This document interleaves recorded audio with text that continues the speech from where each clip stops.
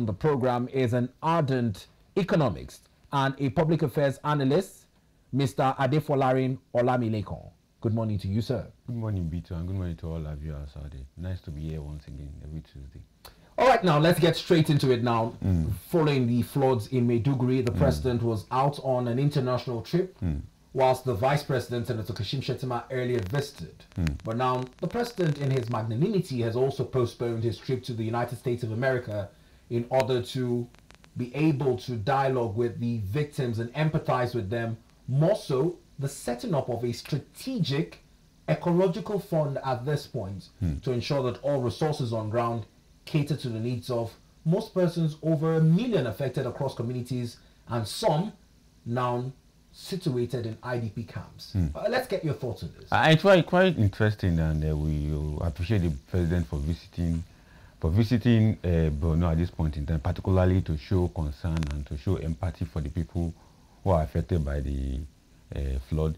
But one thing that I take out of the message or out of the visit is what the Shehu of Borno is talking about, that the flood need to be probed. If you remember on this platform, I said there are conspiracy theory around why could allow dam break at this point in time. We have had series of flood, and Maiduguri was never flooded. And that was the major controversy. Whilst we saw reports by the federal government that the dam did not necessarily collapse. Exactly. There were also reports that this fault had been noticed over 9 years ago. And at that time it was noticed, the amount budgeted for more of a, what I call it, refurbishment was 26 million. Now, it will take 8 years and over 146 million naira to begin those repairs of the dams. People are now saying it is climate change issues, that the rains have been more severe as to why the communities in Maiduguri were affected other than the dam. That controversy continues to remain one that has not really been dispelled. And whilst the Shehu of Borno is calling for a probe, do you think that he is outrightly pointing back to the Alau Dam? Definitely, that's what it is. And that's what some of us have already asked. This needs to be probed. As I speak right now, Lake Chad is shrinking. As even shrink, Lake Chad is dry. How come such flood did not go? How such heavy water did not flow to that aspect? How come it is the Maiduguri city that this flood came? All that local government or that areas of Maiduguri did not record the flood. So how come? Even though the closeness of the dam may be to Maiduguri, but what we are saying is that over the years we have had serious flood that would have considered Maiduguri to be a flooded city. And we never had it. The 2022 flood, it never happened there. The 2012 flood, and the one that was so severe the entire Nigeria was underwater, that was the 2012. It was not flooded. So how come this one? And if the Shehu of Maiduguri is saying that it needs to be probed, that means he knows more about what has really happened. Because to him, if the dam has been overflowed, it's supposed not to flow into the Maiduguri city. How come it flow into the Maiduguri city and it overtake the entire city? And look at it again, it overtook the poor areas where poor people are staying. Also affected, amongst the affected areas, is the correctional center where over 286 inmates escaped. Exactly. And so far, the correctional service has said that 17 of them have been recaptured. Exactly. A lot of them, Boko Haram members who were incarcerated, are still at large. Is this also a growing security concern? It is, but I know they will recover most of them. They will get them back. And the fear around that particular escape of prisoners or people that have inmates is quite alarming, but we know that they will recover them back. But back to the main issue of that Alau Dam. Even the excuses that everybody is giving that the dam need to be recovered, the dam need to be refurbished, it's just, many of us are trying as much as to look into the critical aspect of it, judging by the historical incidents of flooding in Maiduguri. I'm not yet convinced whether it is the dam that collapsed or someone is trying to pull a string somewhere. And that is why the Shehu of Maiduguri is saying it needs to be probed. But away from that, we also need that the people need succor. The government has promised a lot of succor for the people, and I wish the money and whatever material they are giving to them will get to the right people at the same time. But we also remember what the vice president said. He said most areas that the flood started from, that's the area that have been considered a flood-prone area. And he has advised during his tenure as president that people should not build on that particular area. But all of a sudden, as he came to Maiduguri to come and visit them, he saw that those places houses have sprinkled up, and he was surprised. So it means that something is happening, that officially government have been negligent, either federal government or the state government have been negligent in terms of how urban renewal is being construed or constructed across the country. And it's not just Maiduguri that we're having these challenges. There are flood-prone areas that government are giving allocation for people to go and build houses, go and build estates. And you know that these areas are not meant to be for building. But as it has happened in Maiduguri right now, we don't know the next state that is going to suffer another heavy flooding. Even though Kebbi State have suffered its own share of the flooding, and that's why I see that Borno State is suffering. So we don't know the next state that will suffer heavy flooding like this. But you know, this is the month that the flooding normally comes. Moment it gets to 25th, 27th, we won't be recording any flooding issue again, particularly in the northern part of the country. And by ending of September, nobody talk about flooding again. But this is the month that flooding normally takes place in Nigeria, and everybody needs to be alert. Now, the Nigerian Meteorological Agency, NIMET, has also issued a prediction that starting today, Tuesday, for the next 3 days, there's going to be severe thunderstorms and rains. Talk us through what this means in terms of the federal government's pledge to tackle issues of the ecology and environment differently with the setting up of an ecological fund. Most of us that talk about ecological fund have discovered that it's just a cesspool of corruption. State governors and federal government have not been able to understand and utilize that money, I suspect, and particularly the state governors, because it is a money that constitutionally is recognized to be given to the state governors. But most of them, they believe that nothing will happen. But something has been happening. I can remember in 2008, 2009, there was a study that participated that talked about ecological fund, and they tried to understand why state governors are not putting effort to utilize that money to the level that it's expected. But guess what? It became a political thing. The state governor thought that it was it's a witch hunt against the ruling from the ruling party against them, and it was recorded that a lot of those money went into political activities as well as into private pockets, and that's what we are still experiencing today. People are not even talking much about ecological fund again because many people are tired of it. No governor is responding. If you ask them the question, they will tell you different stories, and the federal government also doesn't want to push for it, that we want transparency in the use of ecological fund. And now the media have taken it over again and saying ecological fund has been wasteful, and we have to be regarded as the most painful activities of governors, particularly governors. Even though federal government have been so quiet, the office of ecological fund have been reading with corruption. A lot of people who serve in that office have been questioned by EFCC over the years, and nothing comes up with it. But what we are trying to say right now is that in as much as this money has been given to state governors, we expect them to use that money particularly for correcting some infrastructural gap. Because what that money is meant for, to correct infrastructural gap that will take care of every flooding or every water after rainfall. But most of them don't use it. So they divert the money to other essence because they lack money, because they have used the every money that they are generating from fact for other things, and they are in debt. Because we must also understand why state governors normally divert funds meant for a particular critical infrastructure of their state. Because they are in debt, they will use that money for something, and because there is no monitoring, no follow-up, and whoever is doing monitoring ecological fund doesn't have that power, because it's just a unit under the presidency. I wish it can be turned into a commission that will have more power to punish, to sanction, and to ask for transparency around it. Definitely some state governor will sit right and use the money as expected. Now let's look at two more papers that talk about some of the infrastructures that have been abandoned in some states, and with the worsening rains, like we highlighted, two infographics as captured on the Leadership newspaper and the Daily Trust. Now, on the Leadership, it mentioned roads across sections of the country worthy of note, talking about the Abuja-Kaduna Road, the Umuahia Ikotekpene Road, Calabar-Itu Highway, Ado-Ekiti Ikare-Akure Road, Makudi-Enugu roads, which are now considered a death trap. Now, sections of the Calabar-Itu Road are pictured there at the bottom left-hand corner. You'd also have sections of the Abuja-Kaduna Road and the Bida-Mina Road, which have collapsed. Now, on the Daily Trust, you look at the 40 billion naira ecological fund and the fact that between June and December 2023, 25.07 billion naira was disbursed. Between January to May 2024, that is this year, another 15.42 billion naira has been disbursed. In total, 40.50 billion naira. Now, this largesse you'd find in the northwest part of the country, 10.53 billion naira, which was disbursed to the governors in the northwest region. In the Northeast, 8.09 billion. The North Central received 4.7 billion naira. The Southwest, 7.77 billion naira. The Southeast, 5.88 billion naira. And the South, 3.45 billion naira. Now, this infographics is compiled by Haruna Ibrahim of the Daily Trust with infographics credit given to Ali A. Yadam. Now, this is quite the amounts on paper.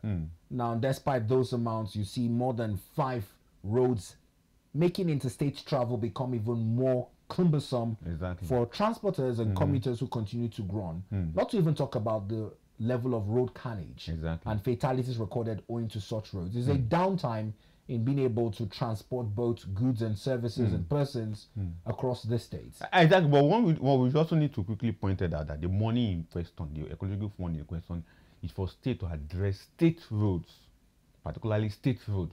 We have to correct that. It's not meant to correct federal roads. But you can discover that most of the state roads are linking up with the federal roads. So for federal road not to be damaged or not to be destroyed on time, that's why it is expected that those state roads need to be maintained. But you can see that between 2023 and 2024, 40 billion have been disbursed. In the past, billions upon billions have been disbursed, and none of those state governors can really give account. And that's why most of us are calling that office need to be rearranged, need to be restructured. I think the blueprint did a particular feature on that particular ecological fund, which I also participated as one of the experts that spoke. And he said, ecological fund need to be moved beyond just an office or just a department that is headed by just a coordinator. It has to go into serious legal framework to ensure that it has the power to be able to function. And we also suggest at that point in time that they don't need to be giving the governors the money again. Let them look at the project they need to tackle with that money and address those issues. Because as a Daily Trust have pointed out, all the money that have been given from 8 billion to 10 billion to 5 billion to 3 billion to 6 billion, all now, if you ask the governors where is the money, they can't give a dime account of that money. They have used it for something else. And that's a challenge that we have found ourselves. But we are saying right now that it needs to be corrected. And correcting it means that we need to take ecological fund office to National Assembly and say we can have a legal framework to make it more structure-wise, more serious, and more officially dedicated to the job that is meant to do. Just like fiscal commission and the rest of those commissions that also have an input at the state level, because this one has an input at the state level, and it will go a long way to help us to address some of the infrastructural gap and infrastructure money you have, particularly road infrastructure. And not to forget, also affected houses. Ecological issue affect houses, residential area, and the rest of them. To build coverage, areas whereby water can flow easily. Those are the things that the money is meant for.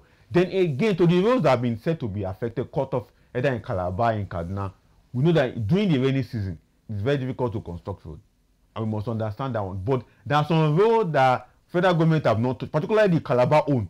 People have been talking about Calabar road that the government have not touched. Federal road in Calabar, that means Cross River State. So federal government need to take a look. Minister of Works and Housing need to take a look at that particular environment and see what they can do. The Kaduna, Abuja, Kogi, Bini road is also very bad. We know that it's under construction right now. The Abuja Kaduna road is under construction, but majority of the roads that are failing are state roads, and we must call the governors to action because most of the major federal roads are under construction, and the contractor also appeal that because of the rainy season they cannot do much. Even when they do one or two things, before you know, when the rain comes, it wash it away.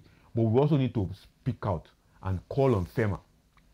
The Kefi Abuja road, there are about 82 sections that have failed with potholes, large potholes that is more than 10 meters on the Abuja Kefi road. That's the road I applied anytime I'm coming to Abuja. 82 portions or 82 sections are very, very bad. And NEMA have been doing some palliative that are not palliative at all. Just 2 Sundays ago, I saw the chairman of Kari local government doing palliative on the road between Massacre and Kari local government. It was doing palliative. And there's one of the deadliest sections on that road opposite NIPCO filling station at Ninyanya. A very deep, big ditch is there where vehicle can swallow vehicle. So FEMA need to come in. The one they are doing at Abacha Road, these are more like advocacy for them. The one they are doing at Abacha Road, they are just poorly wasting resources. That we have told them what to do before. There is no drainage around that area. All the drainage has been blocked with sand. So they need to evacuate those sand and make a proper drainage. but they are not doing it. So 82 section on the Abuja Kefi Road is very bad, and FEMA has been doing a poorly job in terms of palliative. So we have to call them out. Now let's bring in a concept that the Minister of Works, Engineer David Umahi, had introduced following his appointment by President Bola Ahmed Tinubu sometime last year. He talked about the need to change the way we approach road constructions for durability, especially in times of persistent rain. He talked about a move to concrete roads, away from the asphalt tarmacs that we are used to.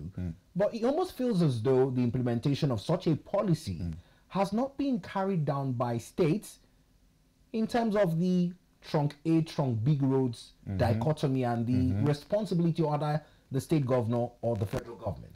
See, for me, Bito, the problem of our road is not whether we are going for concrete or we are going for asphalt. The problem is drainage system. So to start with, the construction of not having dual drainage systems is the major issue. Is the problem, and the drainage system needs to be connected to a canal or a channel that will take out all the waters. Then the third problem is poor maintenance culture and abuse of road by Nigerians. But another point he was trying to make is the fact that for concrete roads, in terms of the porosity of the grains used in making the road, it will allow for the water, with or without a proper drainage system, to somewhere find its way out of the road, not like when the asphalt road retains water on the tarmac despite the rains having stopped. But the asphalt dried faster than the concrete, because the concrete will soak the water. And when you soak the water for a very long time, what will happen to you? The major problem is drainage. Then the second problem is channeling the drainage system into a bigger canal. Then the third problem is the maintenance of the road by our people. Yesterday, when the rain was falling, I saw some people pouring debris into the rain, so that the water will flow and take it up. And where is what? This borders on indiscriminate disposal of waste. Definitely, an abuse of those things. Now, when the flood water of that rain will take it to a particular and block, then there are a lot of sand. Another problem we normally have is that, you know, when they finish constructing road, the other shoulders of the road of the roads will be asphalt. Then the other part of it will be left, maybe in front of a resident building that has mold. Now, when rain comes, rain will pull those mold into the drainage, then block it. Then other water that's coming will now overflow that area. The more mold will come, then block the road. Then before you know it, the shoulder of the road will start peeling up, will start giving way. Then before you know, the main road will start also. Even the pedestrian walkway, everything will now start that because there was no proper channeling of the water. I'm giving you from the experience of what I've done with my colleague Adefolarin Olamilekan on this Abuja Kefi Road, then down to the Abuja Kaduna and down to Abuja Lokoja Road. This is the same problem we're having. Then before you know it, a little hole in the middle of an asphalt road, either concrete or asphalt. The moment that little hole and water continues to be stay on it, then the vehicle are passing. Then before you know it, that particular little hole will begin to manifest, growing big. Before you know, you expand into a ditch, and that's what will happen. And FEMA that's supposed to come and do the maintenance will come and do a shoddy job. They will do a shoddy job and just do a small palliative. They come back again, they do a small palliative. And it has become like an entrepreneurship, in a sense that every year we'll come and do a budget allocation for this particular road. They'll collect the money, we'll pay people. That's how it has become. So they are not maintaining anything. They're just creating opportunity for people to come and milk the government and waste resources. In December of 2023, they put a big signboard on this Abuja case where they say they are doing major repairs, major maintenance. They didn't do anything. I personally monitor. I even asked the workers on it. I said, what are you guys doing here? The problem of this road is drainage. Put drainage, work on the drainage, and channel the water to a bigger canal or whatever. They say it's not their own job to do that. They only ask them to come out because they are hired labor to come and do the filling. Right now, as I'm speaking, their equipment is on the road saying they want to do maintenance. So we need to call out FEMA. That FEMA will be doing a poorly maintenance job. The palliative they have been doing is just waste of resources.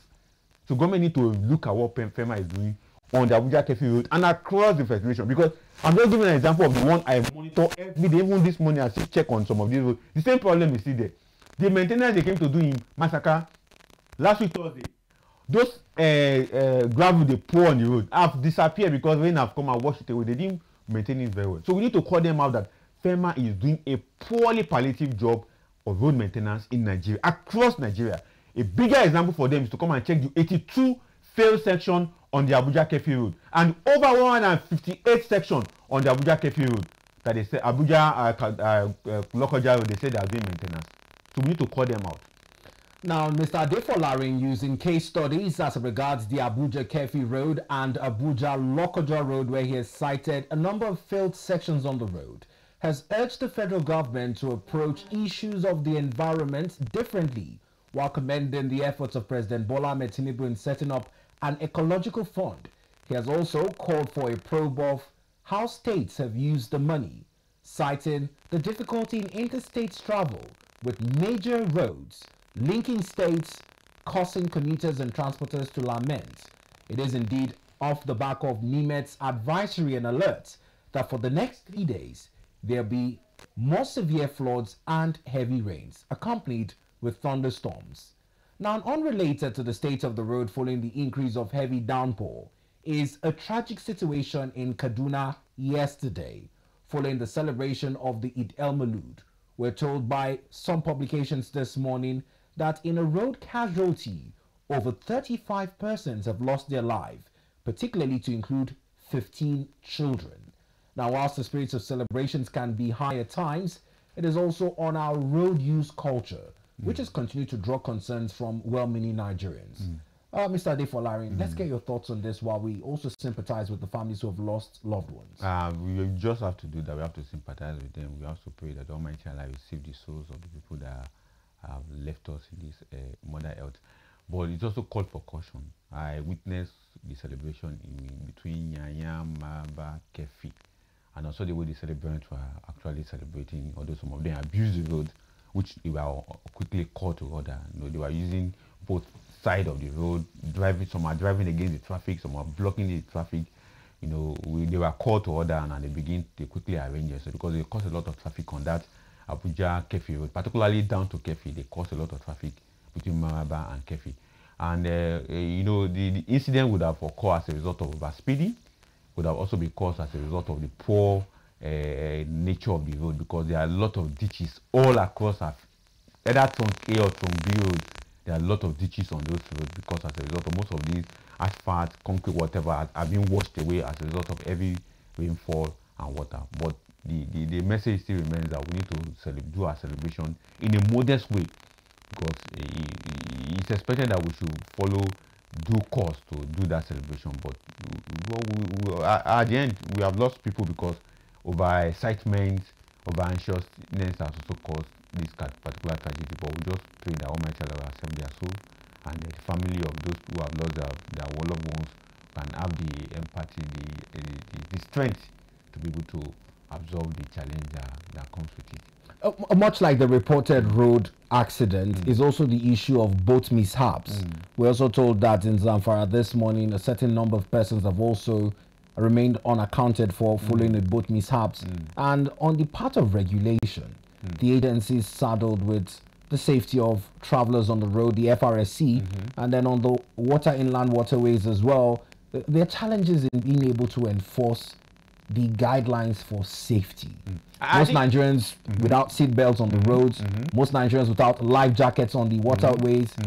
How do we engage Nigerians on the need for proper safety culture? I think that has been done over time. The only thing that the message may not be sink into the heart of people, and because of the exigency of that period that those people were engaging in their going here and there, carrying out activities, like the one that happened over because of celebration of the Maulud. It could be an over-excitement. Maybe the driver, the passenger. If you see the way some of them hang on the vehicle that are doing the celebration.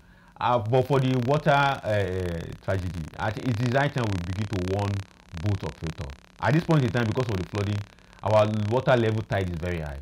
All the rivers, tributary rivers within the Nigerian territory are very high. All the rivers are absorbing a lot of flood water at this point in time. When I was coming, I saw the UK River, what they call it, the Luvu River. These are rivers that were very dry 2-3 months ago, but right now they are the full capacity, even including the New Carroll Bridge. These are they are smaller rivers, but they are not. But at this point in time, they are very flooded with water, and because of what, a lot of flooding water is passing through several tributary corners, rivers across Nigeria. So both operators need to be very careful. Even residents around those areas also need to be very careful. That's why you see that flash flood will just become a heavy flood within a time, because those dry rivers are now absorbing a lot of water because of the flood. So our message is that both operators, NIWA, Nigerian Inland Waterway Authority, also need to begin to conscientize people. I saw them the other day in Lokoja trying to conscientize and give education to both operators. They need to go around the entire country. I don't know how their capacity is, but that's the message they need to do. And the road safety have been doing their best in terms of road, but we know that most of our drivers are very, very, they have their own mindset. This morning as I was coming from Kefi, they are already planning up the opposite direction, driving against traffic, because they want to beat the hold up that is on the way. And the hold up is caused as a result of the bad portion of the 82 portion section on the Abuja Kefi road that is very bad. So we must caution our drivers, must also advise them, wherever you are going, wake up and leave early, so that you not be driving against traffic and cause untold hardship on other passengers, or other passerby, other people using the road as you also. Well, we're going to discuss some of the other issues in the news this morning. And whilst we have our main discussion at 9 to look at the NNPCL versus Dangote refinery and price pegging template issues, it is important to state that the National Bureau of Statistics this morning, greeting most papers, have published the inflationary rates for the month of August 2024. And quite surprisingly, the statistics are as against the weakening Naira and the hiking PMS is pegged at 32.15%. Now, from the economic perspective, a lot of persons all through the year, up until now, for every statistics that's published by the NBS, have put huge question marks on it, owing to the cost of living crisis in the country and what households continue to lament with spending over 90% of income on food. The Guardian earlier on listed a number of food items, gave us a beautiful infographics vis-a-vis the inflationary rates. Do you think that our inflation outlook is evidence of our current situation? We have to look at it from the two perspectives. It is official that it's 32.15% from the 33.40% of last month of the month of July to the one of August. The one that we just saw is the month of August, and the one before was July. Now, what NBS is doing to showcase what they have been able to gather with their over 12,000 informants that they send into the market space to go and find out the price of goods and services. Over 12,000 of them, over 750 items are calculated, and the results are put together to what we have as inflation. Now, the other side of it is that the real inflation does not reflect the figures that the government will give to us, because the market change, the price changes per second. The time that the informant of the NBS will go to the market will be quite different from the time that other Nigerians will go to the market, if you understand. So the figure they will get officially will be quite different from the figure we are going to get. Maybe the informant of NBS go to the market early in the morning till afternoon. Then the rest of us go to the market from the afternoon to the evening. So the price change. And we have noticed that in Nigerian palace today, every price of goods change per second, depending on how the traders in that particular locality, how they communicate with each other. Because what they do now is to communicate with themselves, either in Kaduna, Kano, Lagos. What is the price in Kaduna?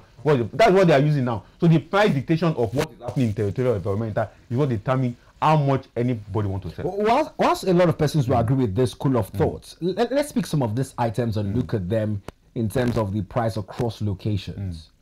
According to this publication on The Guardian, the average price for a loaf of bread that a family can afford to have for breakfast is now at 1,800 naira. Exactly.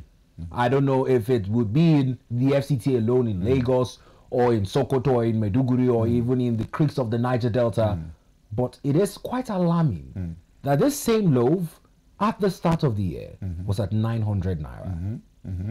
Now, at that point when this loaf was 900 naira, inflation there about 24%. Correct. Now, if you do the mathematics, the arithmetics, we all know that at this 32.15% does not justify this 1,800 naira. Definitely. And one other thing there are three things to consider. One, the quality of the bread, because there are bread made by master bakers and there are bread made by just ordinary bakery. Now, they could have used an ordinary bakery bread price for us. There are still bread that you can get for 1,600 that family can consume, 1,500 for. What is the quality of that bread? That's the first question you ask yourself. Then secondly, location matters. In Lagos, for instance, there are several master bakers bread, there are several bread bakery in Lagos. In Abuja, the same thing, but they differ. In Nasarawa, the same thing, they differ. So the quality of the bread, the quality of bread that we consume in Abuja are different from the quality of bread some people consume in Nasarawa State. Also different from the quality of bread that consume in Benue State. For instance, that 1,800 naira bread in that guardians have used in this publication could be the highest in Benue, could be the highest in Plateau. But in other choice cities like Port Harcourt, Lagos, Abuja, is different. There are loaves of 2,500, there are loaves of 3,000 naira, depending on the location and the quality of the loaf. And that's what matters in this particular reference to what we are talking about. But what I'm trying to point out earlier is that for other food commodity, particularly grains, rice, gari, beans, millet, or the rest on it, the price is dictated by communication, by the traders. Now take for instance the example also as against a bag of rice at 95,000 naira like we have on the infographics this morning. Definitely, that rice they are putting at 95,000 is one of those foreign rice. Local rice, as of Friday, local rice mudu highest was 1,900 naira, but a foreign rice mudu was about 2,500, 2,300, 2,400, depending. And local rice also have different grade. The grade I mentioned was one of the list of the grade of 1,000 naira that you have literally sharp to pick out. But the ones that are oil that on around 2,100 naira, the other 2,000, the foreign rice 2,700, 2,000, depending on the quality. Then the choice of that rice or where they are going to buy also depend on the location of the market. A 95,000 naira bag of rice now you can get it in bigger supermarket. If you go to Masakana, if you are looking for foreign rice, it's very difficult for you. What they will bring out for you is majorly Nigerian rice, but refined one. But if you want to get foreign rice, they may even tell you they don't have, because most local market now they deal majorly on Nigerian rice and they are very expensive. You get it? So location matters, then the quantity and the quality also matter. And now we're also having problem with the baggaging of those rice. They are not up to the 50 kg that have been. There are sharp practices in the market. Exactly, because they are rebagging some of those and they are also mixing it up. Now this price gouging and sharp practices, many Nigerians were elated when the FCCPC came in and said there will be market visits both in the informal sector markets, the open markets, and the formal market spaces as well. But the challenge is with being able to enforce this price control to stop sharp practices. It so happened that last week weekend publication on one of the feature story on Blueprint that participated as expert to discuss and dissect. FCCPC is just a toothless bulldog. They can't do much, and that's what we suggested in that publication, that there need to be a review of the law that brought up the 2018 Act that turned Consumer Protection Board into FCCPC need to be reviewed again, because they need stronger law. But what they are doing right now is to engage. I think the new executive vice chairman Tunji Bello just did a town hall meeting with some traders in Abuja, and he says going around the country to go and they will just be engaging. And those marketers, those traders, they are not unified. You may end up talking to some few people. There will be other subgroup in the market that doesn't want to take excuses from anybody. The onion sellers, they have their group. The pepper seller, they have their group.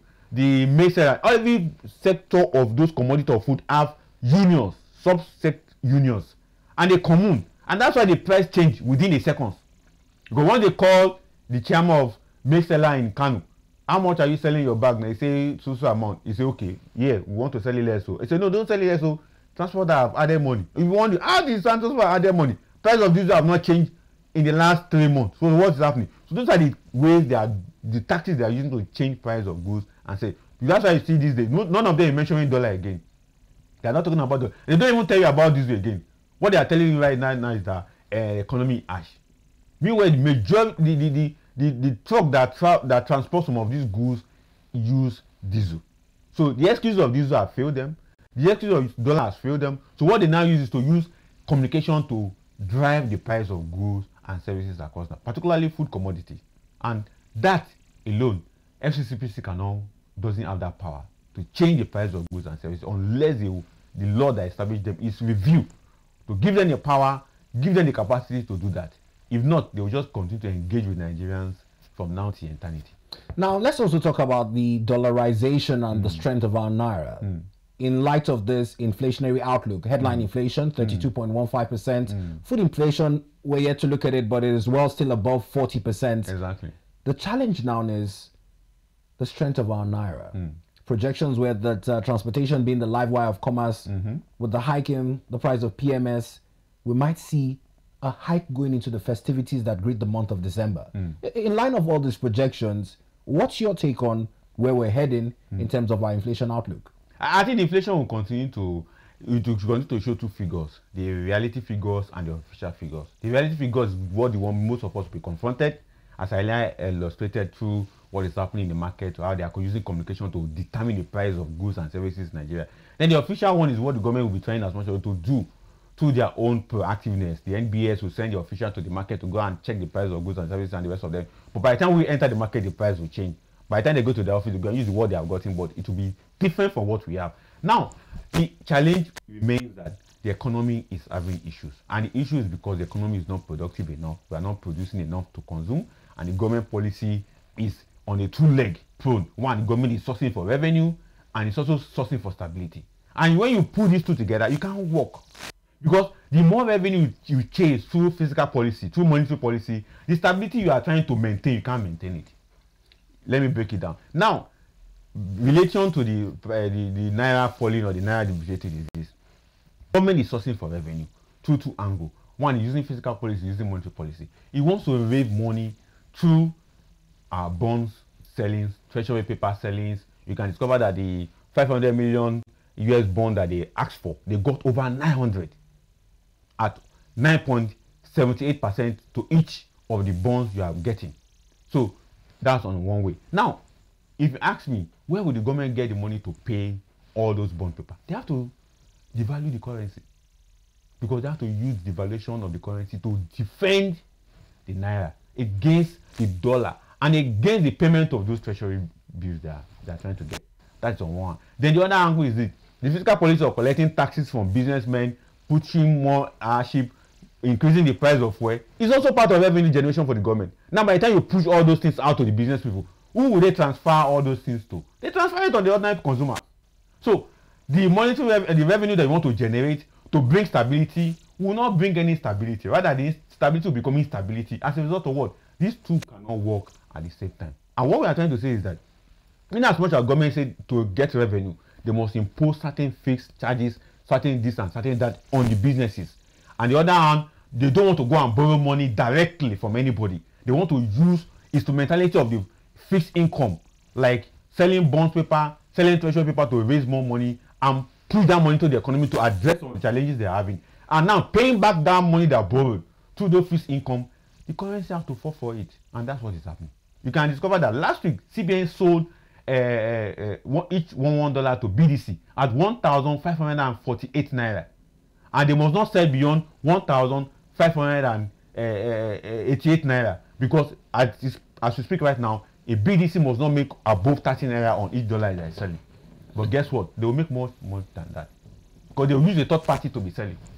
Now, do you think, amidst the call from many economics, much like yourself, to the Apex Bank, the CBN, to reduce the interest rate to say they're about 37.52%, do you think that the leadership of the CBN through its governor, Oluyemi Cardoso, would listen to such calls? They have been listening, but they will never listen and take their advice, because they also look at bigger picture ahead. What is the bigger picture? U.S. foreign reserve. Last week, the U.S. inflation dropped a little less than 5%. You get it, but it did not affect the ordinary market in the US, and also the rate, the interest rate is still very high, although not double figures like our own. Because one thing about central bank across the world, particularly in third world countries, is that anytime you see them acting the way they are acting, they are not just going to act that way alone. They look at what is the rate in US, what is the European bank putting at their rate. The essence is because higher rate, interest rate particularly, attract investors. Because it's those of us that are complaining that they are pushing interest rate, also have a good side. It has positive side. Like the $500 million US bond that the government put out now. If it's not for the interest rate that is very high, nobody will come and although it's a domestic one. Nobody come and pick that 500 billion US bond at 9.8%. But because it's high, and that was dictated as a result of what CBN have already fixed for its own interest rate. So interest rate has its own advantage for fixed income earners, for stock brokers, for people dealing with stock in the stock market. But on the other way around, for small business and large business who want to go and borrow money from only credit facility, it's going to be very difficult for them. Those are the disadvantages of interest rate. But on the other side, you also have its own advantage. But they will not listen to reducing interest rate. Although Cardoso has promised that he's going to look at that soon, but I don't see him taking that advantage, because as we speak right now, a lot of treasury paper, a lot of government paper is going out. And the only thing that can attract people to buy government paper is what? Interest rate. Well, interesting conversations this morning following the publication by the National Bureau of Statistics, NBS. Now, NBS says using the Consumer Price Index, a measurement of a change in the rate of good prices and commodities in the markets, published that as of the month of August, the inflationary rate dropped to 32.15%. Now, measuring that on a year-on-year basis, what it means is that headline inflation is still slightly increased by 6.52%, because as of August last year, 2023, at this time, the NBS published that inflation stood at 25.82%. Now, this is strong indications in terms of what food prices and commodity prices would be sold out in the market. Now, in reflection of this, Mr. Adefolarin has called on the CBN to also reduce the interest rates to make it better for Nigerians at this point. Now, moving forward, but still on this issue, is also a key Nigerian who is currently the Director General of the World Trade Organization, Dr. Ngozi Okonjo-Iweala, who says she has unfinished business at the WTO and is bidding for a second term. Let's get perspectives on what this second term might imply in terms of the World Trade Organization and in the Nigerian interest of how significant a second term for Dr. Ngozi Okonjo-Iweala would portend for Nigeria. I think it's one of those positions that, Africans have never just stood for the WTO, because historically, the WTO before we came, the WTO was very as general agreement on trade and tariff. And at that point, when it was GATT, it was recorded as one of the unjust international organizations that have done badly against Africa. Because what GATT then and what WTO represents today is they determine the price of commodities, particularly raw material that is being exported or exploited from Africa. So initially, most critical economies doesn't even like to hear anything about WTO or GATT. But recent, a lot of people are paying attention to them because of the new means of entry. In a sense that before now, no African person has occupied that particular position, and no third world individual has occupied that position. Okonjo-Iweala have to break the genes, although that's not where she wanted to be. She wanted to be in the World Bank, but because she didn't get the World Bank, and those two, World Bank and IMF, is being shared between America and Europe. But of a particular time, not change the dynamics by allowing Asian to also occupy that position. But they always have that interest, because IMF and World Bank, World Bank is controlled by the US, IMF is controlled by the European countries, but WTO is controlled by both continents. That means Europe and America. But they now let the WTO go to a sub-Saharan African person, and Okonjo-Iweala was able to take that position. But upon that, a lot of people are not yet convinced. Critical economists are not yet convinced, because the reason to be done has not been done. Because the injustice in terms of price determination of commodity, WTO have not addressed that particular issue. Until today, they have not addressed it. Maybe if Madam Okonjo-Iweala win that second time, she may be able to be critically do that, because a lot of third world African countries are crying out that till tomorrow, the price of their commodity, no matter what that commodity is, once you are exporting it out of your shore, the price is not determined by you. The price is determined by the buyer, and majority European countries and American countries. So that needs to be corrected, and those are the injustices that majority of us cry out against WTO. But I hope she can do it, because in her first time, there was reform in WTO. WTO begin to take into cognizance issue of gender perspective in businesses and the rest of them. Although that's not what their core line of duty or mandate as WTO, but they begin to make entry or entrism into areas that are a little bit of humanitarian, just like the way World Bank and IMF also reform themselves and begin to handle areas that are more social and economic welfare of countries. WTO also begin to take that into. That's why you see them going into entrepreneurship, teaching tech skills and the rest of that. That's not their mandate. Their mandate is to see how they can safeguard international pricing of commodities. But as she said she wants to take the second term, we wish her the best. But the challenge is still there. The entire control of WTO is not in her hands as a person, not even in the hands of her team. It's in the hands of the US and the American. But we just want to wish her the best. And wish her the best that when she takes the second term, she can be able to advance the critical aspect of what third world countries are asking for the WTO to do. That may reform the entire international trading system that have been of disadvantage to third world countries. Because if she doesn't do that, she wins the second term and she finish, the problem remains, and many third world countries will still be disappointed because WTO have not really answered the question of how to adjust and readjust and address the problem of these gaps between how we make our price known, how we advise the price, and pushing for a price that will be more stable for African countries.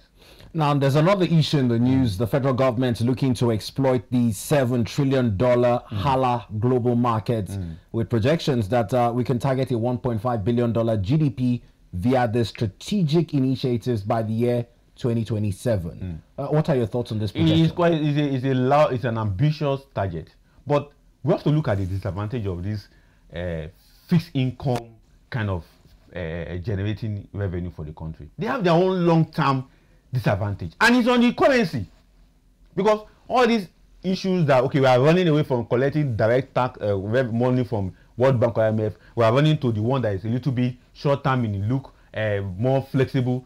They have their own problem on the currency. I just made mention of the 500 billion they just got in from a domestic bond of dollar.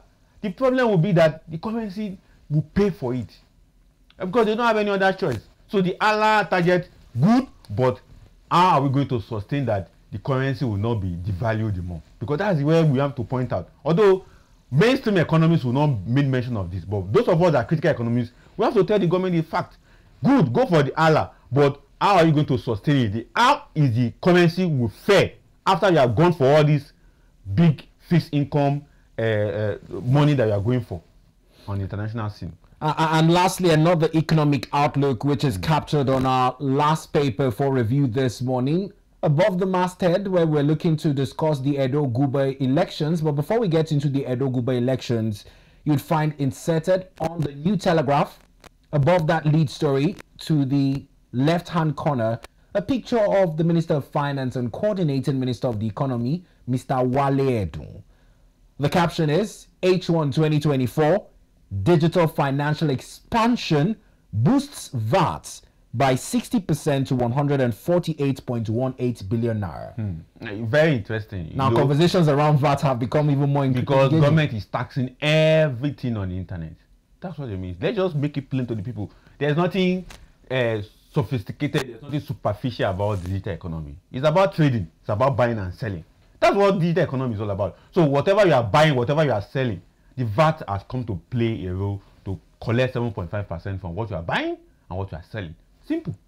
So government is making more money. So whatever billions they are making, what Nigerians will now be asking for is that as we make that money, let us see it in infrastructure. Let us see it evidently in things that Nigerians can say, okay, thumb up for the government, money have been made, and they have put it in this, in that, and that. That's all. So because people will think that digital economy is one kind, one kind divinity kind of, there's nothing superficial about it. It's just buying and selling, and government have put a tax of 7.5% on what you are doing, what you are offering, what you are selling. So the money is coming to the government and they're making more money. Simple. Now, our last major issue in the news on the local scene this morning is the Edo gubernatorial election scheduled for the 21st of September 2024, that is this Saturday. Earlier on the headlines on the New Telegraph, we saw comments by the Christian cleric Bishop Kuka, who likened the situation with the PDP refusing to sign the peace accord in Edo State to what happened in Lagos when President Bola Ahmed Tinubu was then running for the governorship position in Lagos, saying that the committee cannot force PDP at this moment. There's also been an interesting twist to it, as a lawsuit has been filed by Igodalo against former Governor Governor Adams Oshomole, now Senator Adams Oshomole. Now, a 20 billion naira lawsuit has been slammed on him in what is called the defamatory comments on Planwell. Well, there's a lot happening in Edo State. Let's pick these issues one after the other. Let's start with this comment by Bishop Kuka at this moment. I think I watched that signing accord by all the political parties, 17 of them in Edo, and I saw the drama that PDP put up. You know, before then, a day before then, I think I was in the studio and Governor Basike said they are not going to sign it. And we all said that it's not by force to sign it. Don't even send representatives there. But all of a sudden, we saw PDP representatives there. They marched to the stage of the signing, and they told Bishop Kuka that they're not going to sign it. Man, the stage, they walk out. They walk out. And later they came back. And they wanted to give the man something like a protest letter. And the man said, no, this is not the place to collect such things. And they left. So, nobody is forcing anybody to sign anything. And but in terms of the significance, do you think it is just ceremonial that despite signing peace accords over the past elections, there were still reported incidents of violence and voter intimidation? Do you think that should the PDP have signed it, the people of Edo State might have, been more assured that there will be less issues of voter intimidation or election day violence? No, you can't rule that out. Those characters of the Nigerian election will also exhibit themselves. Voter intimidation, arrest, intimidation, and all those violence will always occur in election, no matter how peaceful any election is. Although it may not be too wide, but definitely to happen. Vote buying will also take place. But the significance of that ceremony is just to put the consciousness on the political leadership. But the people that will perpetrate this act of electoral violence, they are not the ones that put their pen on paper to sign. So nobody will go and chase them. And that's why it's very difficult to prosecute election violence in Nigeria, because the perpetrator, you can't get them. Now, the leadership that signed, they know that they can be arrested. So none of them will go and carry gun. None of them will go and establish any voting point. But the people they will use, and that's where the problem. If you listen to the speech of the chairman of the commission, retired General Salam, he said something. He said, people need to be conscientized. And that conscientization must go beyond the platform to the floor. Meaning that the people who are going to follow PDP, APC, Labour Party to the election ground, they must be conscientized that there should be no violence. But do they take this message to the people? And sometimes when you see politicians acting the way they are acting, know that the body language or the sign language of what they are saying to their member is that be alert. Simple, be alert. All the other political parties that sign, it could be a sign to their members that be ready, there is no violence. But the one that refuse to sign, what message is he passing to his members? But it's also ceremonial, because in the past, all manner of signing have been done in the past and nobody really acted, because there's not much sanction on political election violence in Nigeria, or violators in Nigeria. But with the message you need to pass, election need to be peaceful. And the handwriting must be on the wall that it has to be peaceful. All these intrigues that you are seeing by politicians is just to cause confusion in the election. But we know that the voters are ready to vote for who they want to vote and cast their vote as expected. Now, this lawsuit is slammed by Igodalo on Senator Oshomole, 20 billion naira over defamatory comments. Now, a lot of comments have been made in the build-up to this election, even to a point of targeting families, that barring statements and all that. I don't know if it's part of the political gimmicks like you're saying, but in times like this, one would think that the campaign should be issue-based. What do you make of this development? It's because both parties don't have anything to tell the voters. And that's why they'll look for one comic statement to make and make the people to be excited. Although you have been to political rally before, you hear what politicians, they don't have anything to say. We'll give you water, we'll give you light. Those are old stories. Now, when it's government that people don't want to listen to, we'll give you water, we'll give you light again, they twist it and begin to make it a comedy scene. And that's why the likes of Oshomole can go and say whatever they want to say. Even the PDP people, they are not also excused from it. They also say their own thing. Now, either you are issuing, sending somebody to court on whatever, they can also do the same thing. It's just the political gimmick, the interest that comes within a political party or party policy, because the politicians don't have anything to offer on both sides. Either the ruling government in Edo State or the ones that are trying to take the position, all of them don't have anything to offer. In the past 16 or 25 years of electoral democracy in Nigeria, go and check what has happened in Edo State. Who are there? What have they done so far for Edo people? That's the question we should be asking. So for as far as I'm concerned, they don't have anything to offer. That's why they turn into a comedy show by harassing and intimidating family by saying what they want to say, which is more like a comedy show that we normally have in comedy centers. Now this system of democracy that we've borrowed from the Western world and we look to replicate in the Nigerian context, we've seen most of them stage debates. Exactly. We focus our campaigns mostly on rallies. Do you think that the Nigerian state needs to evolve, even at the state level or even at the federal level, to begin to imbibe this culture of having issue-based campaigns and debates where candidates will be engaged on the content of their manifestos and the plan, so that even if they're elected into office, we can refer to statements made during the debates or even in ruling out that manifesto that this was what was promised on the agenda of a party and the candidacy at hand, and this is a roadmap as to if they are on track, more like an indices to measure how well a government is performing. It's expected to do that, but the politicians are ready to give that to the people? Because one thing you must know about Nigerian politicians, they have been able to understand the psychology of every voter. They know that every voter is poor, every voter is looking for one tips, whether 1,000. So you feel it's like a deliberate effort to weaponize hunger? They have done that, and they will continue to do that unless the people do the necessary. And what the people do the necessary means that they must look beyond the current area of politicians that we have. In looking beyond, do you think this limitation is based on the literacy level? Because like you've said, if hunger has been weaponized, a lot of persons are not probably as sound to read these economic indices like you have done, or look at the beyond the party and look at the candidate in terms of his antecedents in other either appointed or elected positions, to say that based on antecedents and precedents, this person has what it takes to pull either my community at the ward level or even the state out of where it is currently. The problem is the structure that the system is operating. As it stands right now, the party politics that we are playing does not give room for that question to be asked. All the people that you see in most political gatherings are members of the political party from their ward level, who are only interested to come and collect their own shares. But the real voters that they're supposed to educate and give the necessary information, they will not be there because they are afraid of violence. So that one created alone will keep them away. But what they are looking for is the smallest of all that puts certain things in place and let us have the prosperity of the state shared across board. But that will not be done because of the structure and the system that we're operating. But we just hope that the Edo election will give us a better room whereby the right candidates will be elected, not from the popular party, because what we have is that the popular party definitely, if any of them win, the problem that they have will continue. But when an unpopular person comes in, that being voted for by the people may listen to the people because he knows that he was voted by the people, not because his godfather is somewhere or his political party has the money or his political party is very popular. But the problem is that because of the current situation, and as we speak, like, it's just three parties that is making the noise in Edo. But we have other fine gentlemen who are contesting under unpopular political parties who could do the magic.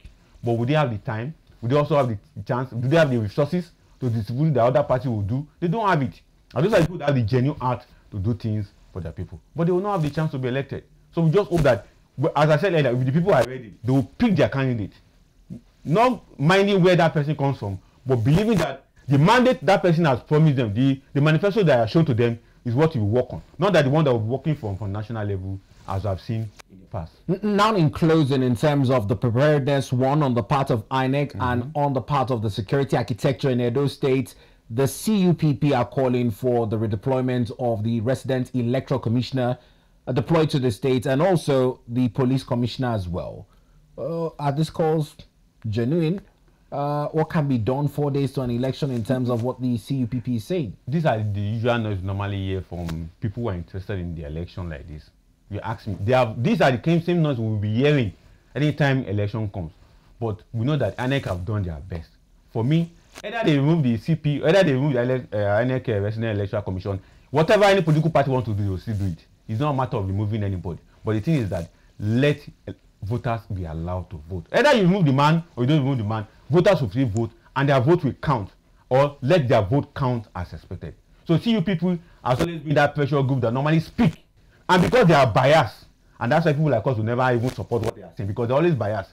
It was led by a Kenga.